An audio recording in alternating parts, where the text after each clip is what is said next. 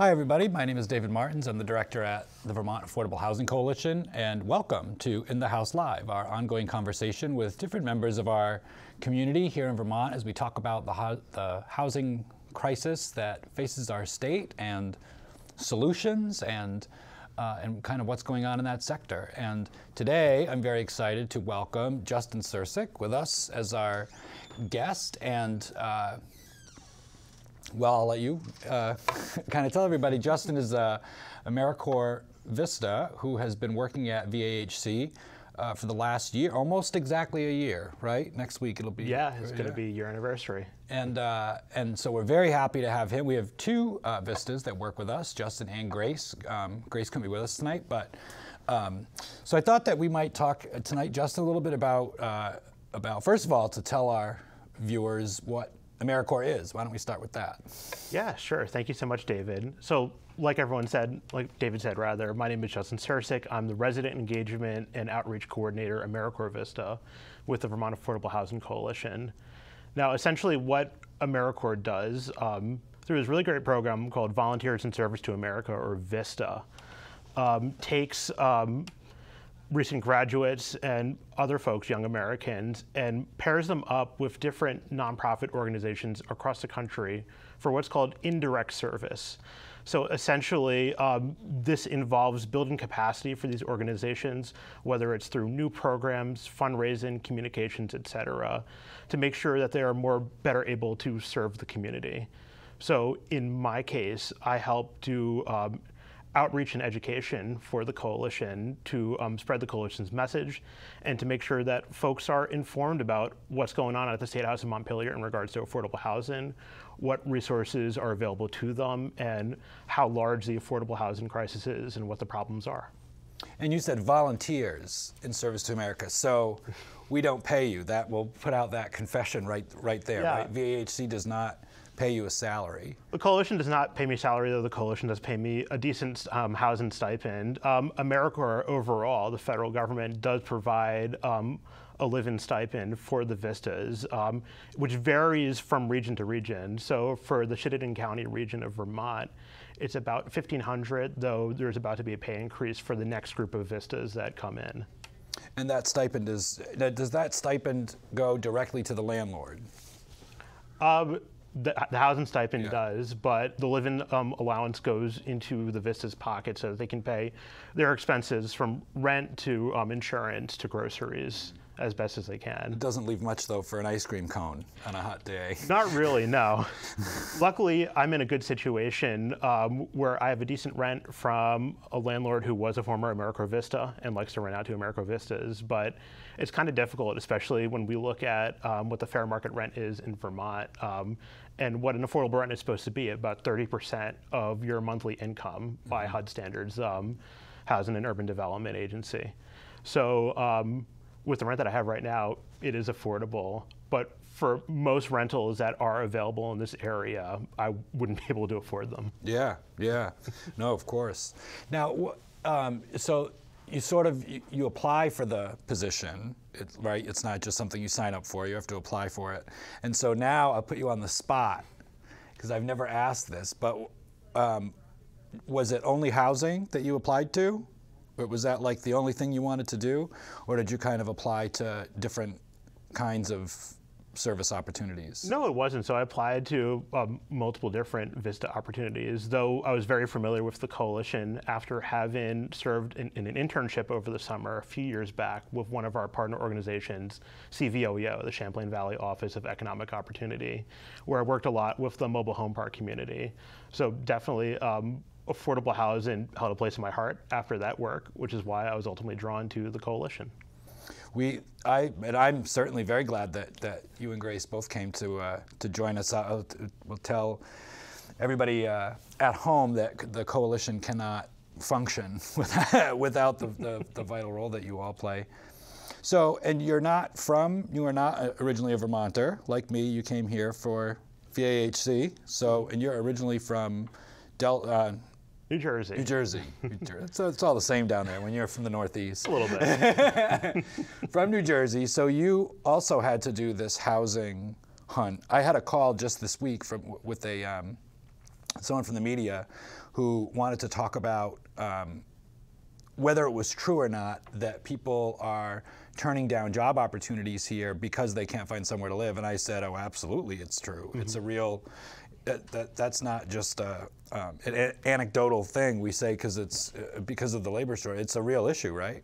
Yeah, it is. In fact, I do know that we had someone in my AmeriCorps VISTA class that had secured a position here in Vermont, and they're all ready to start volunteering, and they could not find housing, so ultimately they had to turn it down. Good Lord. And now you had already started, did you get word about your place where you're living right away, or did you have to get in the weeds of that hunt? It was a search in the weeds through various apartment rental websites and Facebook groups before I was able to find where I'm at right now. Wow, good. Well, good for you. I saw a post today about, in one of the Facebook groups that deals with housing, talking about application fees as like that's one of the big scams out there. There's so many scams, fake posts, and then when you get to the real things, they're so expensive. I think that's generally how you can tell if it's real or not. If it's affordable, it's fake. Yeah, that's for sure. So you came on as a to do resident organizing work, and so why don't you start by kind of telling us a bit about what does that even mean? Resident organizing, what is it?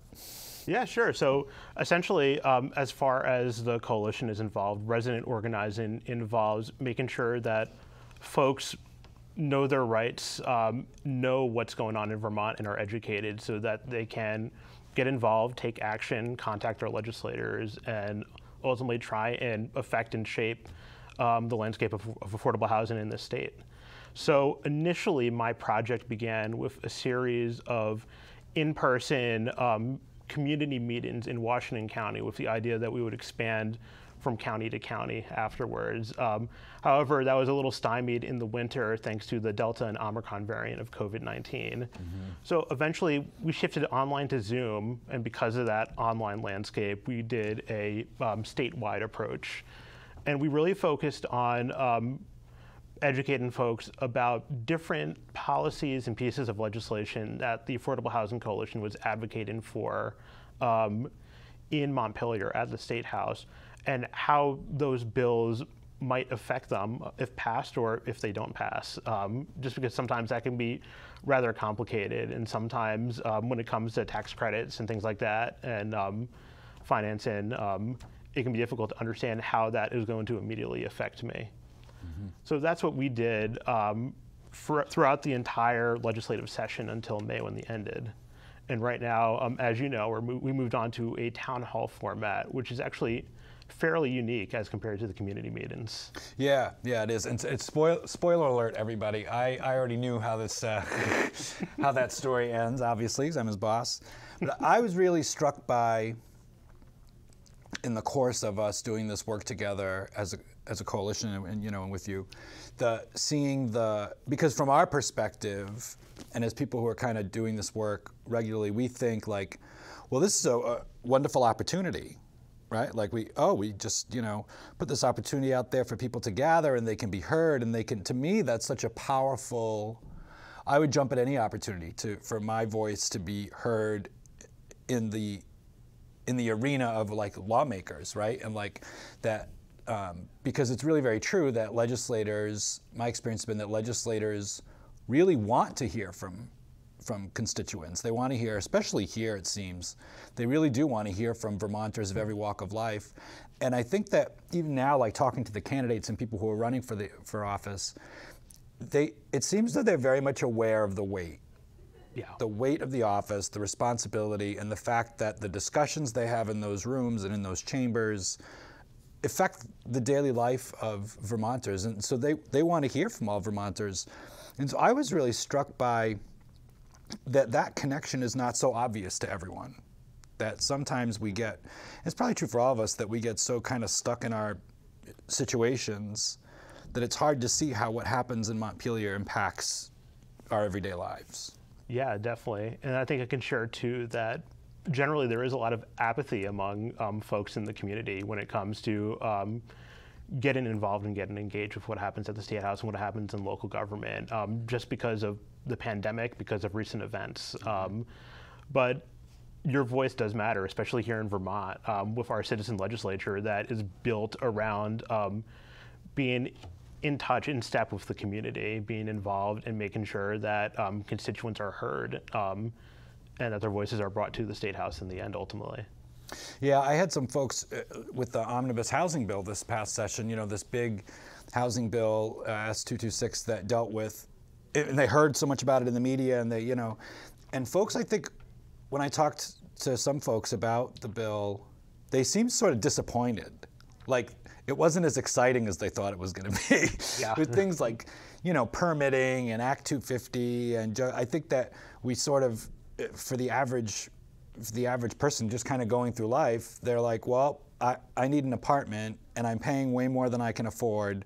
How do we fix this? And the behind the scenes stuff, which so often is what is worked out in legislation, seems so disconnected from the tangible solution. I think that's why people turn out for things like, the Roe v. Wade stuff that just happened. People turn out for that. People turned out for things like marriage equality. People turn out for those big things, but things like, a bill that deals with water and wastewater connection is harder to get excited about.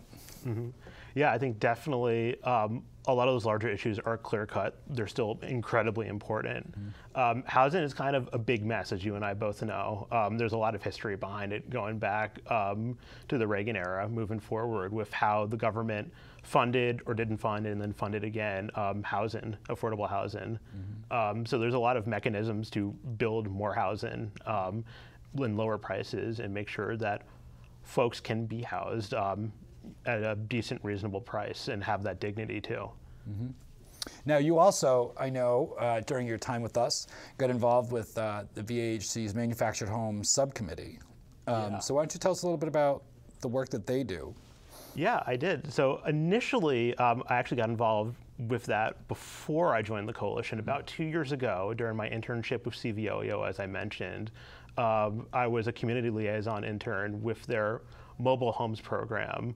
And one of the goals of that internship was to work with community members and stakeholders to see how we could develop some type of advisory committee made up of nonprofit partners, residents of affordable housing communities, to work together to advocate for manufactured housing, which is one of the largest sources of unsubsidized affordable housing in Vermont and the United States. Mm-hmm. So our subcommittee of the coalition is made up of various organizations, various leadership from different organizations, as well as some leadership from different cooperative mobile home parks. So manufactured home communities that are all entirely owned by the residents, and so the residents control the prices and the rents to guarantee that folks don't get unduly evicted, which can be a real problem in mobile home parks because the mobile part is a real misnomer. It costs a lot of money to lift those homes off of the land that you rent and move them. And oftentimes, these homes are so old that the foundation and the structure would just fall apart if you tried to move it to begin with. Mm-hmm. So that can be a real issue. Do we kind of lead the way in Vermont, in a sense, when it comes to the co-ops, or is that kind of the cooperative model, or is that kind of the going thing? So I know across New England that's a very big thing, but Vermont is one of the leaders in it too, in the cooperative model. Mm-hmm. So when it comes to everything from supermarkets to apartments to mobile home parks. Yeah, I think it's fantastic. I think that it builds community, I think, in a lot of important ways, and such great important work. Yeah. You mentioned that we've switched to the town hall model for our community meetings, and this backstory for those of you who are watching. We have a big turnover in the State House this year, and there's a real and Justin, you hear me say all the time that if someone's running for office this year and they do not include housing as one of the items on their platform, then they are not intelligent enough to run for office, because it's just such an issue. If you're running for office and you're not talking about it, like, you're out of luck. But so everybody's talking about it, and as we've already said, it's such a complicated issue that, and our the wonderful part of our legislature is that these policymakers are everyday Vermonters who stand up and say, I want to represent my community. And just like any other Vermonter may not know all the ins and outs of housing, just becoming a lawmaker doesn't magically inform you, right? So we've put together these town halls by region to invite candidates to talk to their potential constituents, our membership, that kind of a thing, so that they can learn about housing. How do you think they're going so far? I think, like I said before, it's been a really unique program and special program. So a lot of these town hall events that you hear about as the elections are ongoing are all about meet the candidates, meet the candidates, meet the candidates. But this event is really the candidates meeting you. Mm-hmm.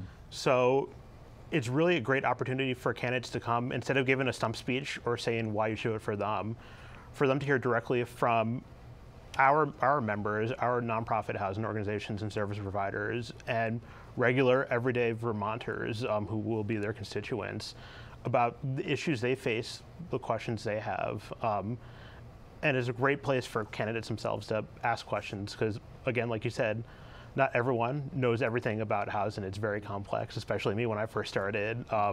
It really was a boot camp to get caught up to speed. Oh, yeah. Oh, I know. I'm still in it, I think, in the boot camp. Yeah, no, I agree. I think what's really struck me about the town halls is how eager and really humble the candidates are that are running for office. I think a lot of times when you think of, well, Joe is running for whatever, town dog catcher, we assume that there's this stereotype about politicians, right? And that there is sort of some arrogance and some, not at all the case here. It hasn't been my experience at all. The people here who are running for office have been really very proactive about reaching out, about asking questions and saying, I want to be educated and about this issue. I want to learn more. And I just think that's fantastic and speaks to the values of Vermont, I think. Definitely, and it's been the same across every region and political party in Vermont too. Mm-hmm. Yep. That everyone really wants, they just want to know. So. Yep, absolutely. And I think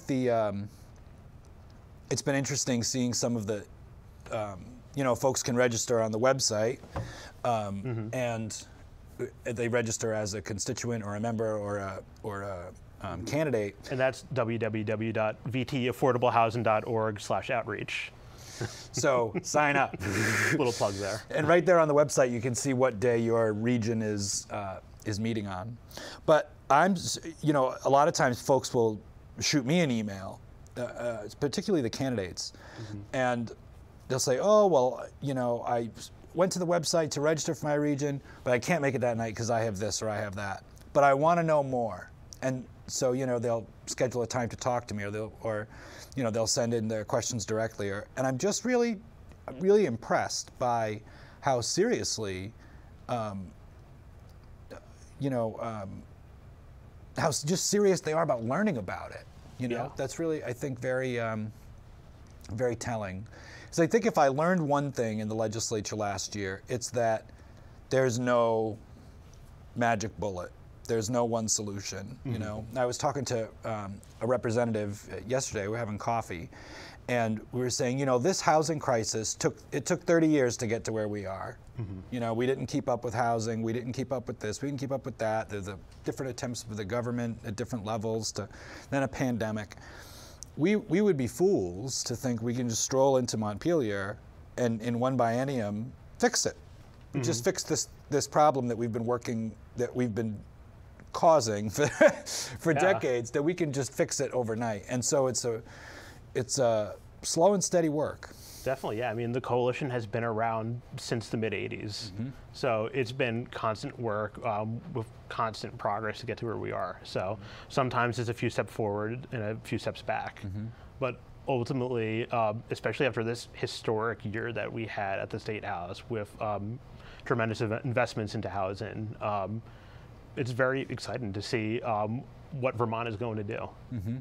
I always think of Gus Seelig from VHCB, who said, we were talking, when I first took this role, we were talking about all the investments from the year before that the legislature had put into housing, and he said, you know, my concern is that this year the legislators are going to say, well, we already invested, you know, hundreds of millions of, you know, into this.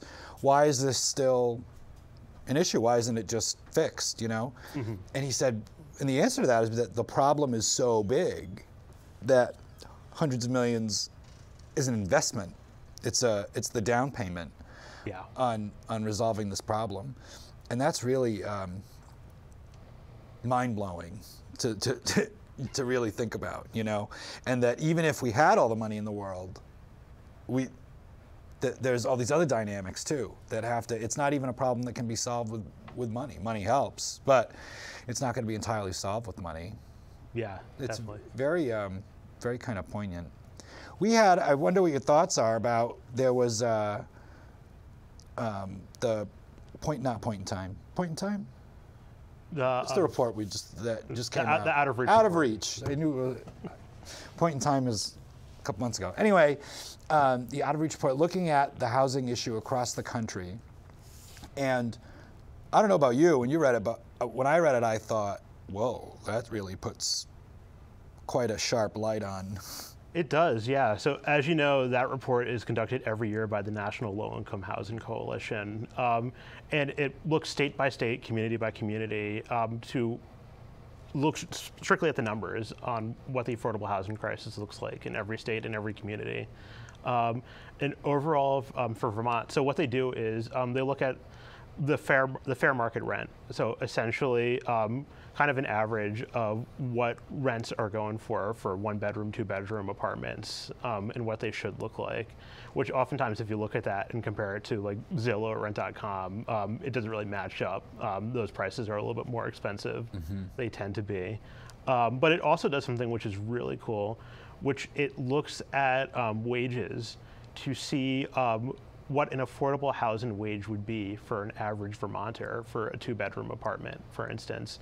So it essentially assumes that you're working 40 hours a week, right? And then it takes the fair market rent, it takes your salary, and it looks to see what you can afford if you pay 30% of your monthly wages, which is what is considered affordable by the Department of Housing and Urban Development.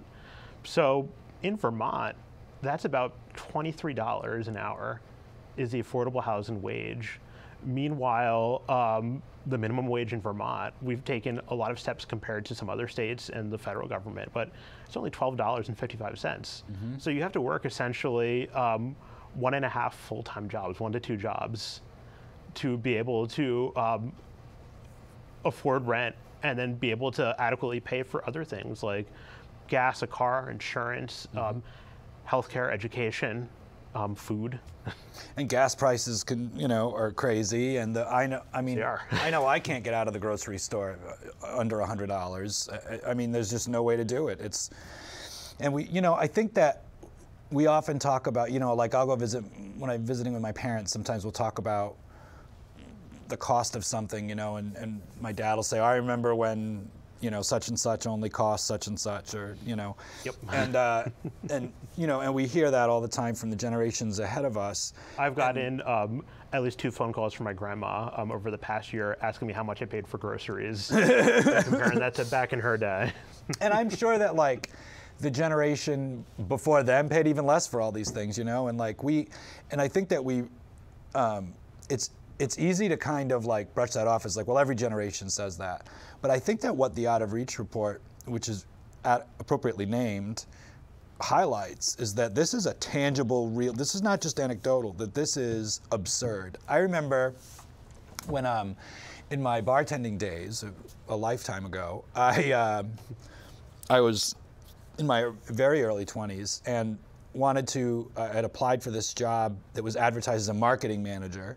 And I applied for the job, I got it. Well, it turned out to be door-to-door sales. And you walk around, sell these coupon books, and they had this whole kind of algorithm of how to make, all this money. And so I remember the first couple of weeks, the first week I finally went out on my own, and after the whole week of hoofing it around all these neighborhoods in the middle of nowhere, Massachusetts, in the snow, and I had $100 mm-hmm. was what I made. And I remember I went to the manager and I said, you know, I can't keep this role. I need to make more money. And he said, well, what are you paying in rent? And at the time, I was paying $400 a month. I think my total rent was $800, and I had one roommate. I said, well, $400 a month. And he said, well, they say if you can make, that you should make, oh, I don't remember what his math was, but the bottom line was that your rent should be a quarter of your income. That was his argument. Which is less than the HUD standards. Yeah, and I thought, okay, and like now, but I look back now and think, first of all, I think, wow, I was only paying $800 a month for rent. Like, that's phenomenal. And just, I think part of what's frightening about all of it is how fast all these things have increased. Because in my own lifetime, and I mean, I'm older than you, but I'm not that old. You know, it's shocking how fast the numbers have gone up, you know, and it's really disproportionate and really really very alarming. Yeah. So as you come to the end of your VISTA service year, what would you say is probably the most valuable thing you've learned about housing, or the most valuable thing you're taking with you? That's a very good question. I think I can touch into some of the things we were talking about as we were talking about the town hall meetings of candidates. It's that really when it comes down to the state and local level, some of the party lines that you see and the divides at the federal level, at the national level, don't really exist, and people are more willing, especially when it's not all about what's on cable news or Twitter, to work together on issues to improve the life of average, everyday Vermonters. Now, granted, there are going to be some disagreements, but for the most part, there's been a lot of collaboration at the State House, and it's been really nice to see that as you do your work there. And also to see that through the town hall meetings of folks from either side, progressives, Democrats, Republicans, independents, really come together to acknowledge that housing is an issue that needs to be solved. And now, as your year comes to an end, what's the plan? Are you going to flee Vermont for cheaper rent somewhere else, or are you stepping out into the No, for some reason, world? I thought that the snow was going to drive me away and the negative 20-degree temperatures, but actually I'm kind of getting drawn in. So I'm definitely still on the lookout, but I'm very eagerly awaiting interviews that are going to take place. And I'm hoping to stay in Vermont, if not go elsewhere for other opportunities.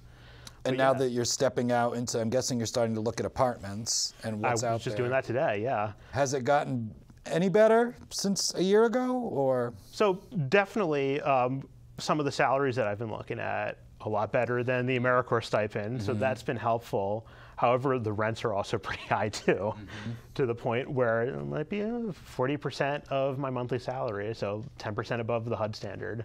Have they come down at all? It's been pretty stagnant, I have to tell you. So I think hopefully by looking at roommates and other opportunities that come up, that I'll be able to find something. Yeah. So I'll tell you, every once in a while, like I'll go on and look, not because I'm really looking to live anywhere different. I very much like where I am, but I'll look sometimes just see what's out there, you know, and my lease was about to be renewed. And so I said, well, let me see what's out there. And I thought, to be honest with you, I thought it was a little bit worse than it was a year ago. I mean, there was more, maybe it's just because I have a better eye now for the scams, but I just thought, like, this is unbelievable. I'm still struck by how many, they'll show a living room with this beautiful view of a city out the window, and then it'll be a city view. What city? What skyline is that? That's not real. Yeah, and it's amazing how many, just how many scams and fake posts there are, and it's really very alarming. And are you hoping to continue to stay in the housing world? I would love to, because affordable housing has definitely held a place in my heart, though I'm looking to expand and go wherever opportunities take me. But especially since affordable housing will continue to affect me for most of my young adult career, for most of my professional career, it's a concern, so I would love to stay involved. And I think, especially if you're going to live in Vermont, unless you end up rich, it's always going to be a concern. And then, do you have any thoughts about the long term, with the trajectory of kind of where you're heading beyond that? Gosh, that's hard to think about right now.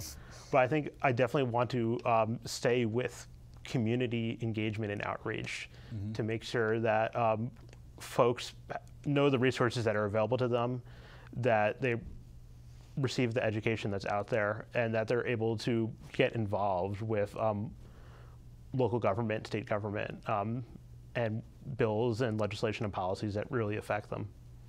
Super. Well, thank you, Justin. Thank you for joining us in the House today. Thank you for your service to VAHC, and I know I speak and for you and Grace. Grace, if you're watching at home from your sick bed, know that you know, wherever I know I speak for all of our members when I just say how grateful we are for both of you and your work and your service, and really just invaluable. And for those of you who are watching at home, wherever you live in the state, please visit our website, register for the town hall for your region. If you're welcome to register for any of them, but it's a great opportunity to inform the folks that will be representing you in Montpelier about the struggles that Vermonters are facing right in your neighborhood. So by all means, register, check it out, and follow our website to keep up with all the happenings at VAHC. And with that, we'll see you, or you'll see us, I should say, in 2 months. So thank you for joining us. And Justin, thank you. Thank you, David.